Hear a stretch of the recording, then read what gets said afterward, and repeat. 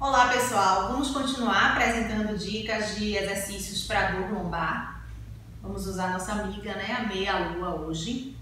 E vamos apresentar uma possibilidade do The 100 para o cliente que tem dor lombar. Então, Joana vai deitar em decúbito dorsal, colocar os pés aqui na meia-lua. Colocar lá mais próximo, aproximar o glúteo mesmo. E vamos manter, tá? A perna ou relaxada aqui, tá? Vamos imaginar que Joana já vem treinando esse exercício. E aí o desafio hoje que eu vou dar é essa aluna que ela estende os joelhos, faça a posição de stance, mantenha as mãos ao longo do tronco.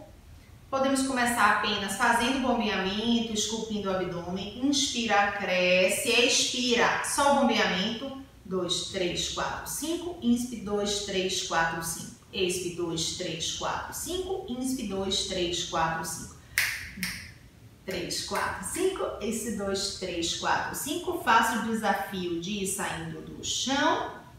2, 3, 4, 5. Última vez. 2, 3, 4, 5. Cresce e retorna. Relaxa a perna, relaxa o tronco. Bom, é isso. Gostou, Joana? Adorei. Pois é. Esse é o The 100, usando a meia-lua. Vocês poderiam colocar a perna sobre bolas, outra opção, geraria um pouquinho mais de instabilidade. O importante é que essa região lombopélvica esteja estável e que o powerhouse seja todo o tempo recrutado e chamado, convidado ao exercício. Se vocês gostaram, curte, comenta, coloca dicas pra gente, ideias. Estamos aqui nesse canal para trocar experiência e conhecimento. E até o próximo vídeo.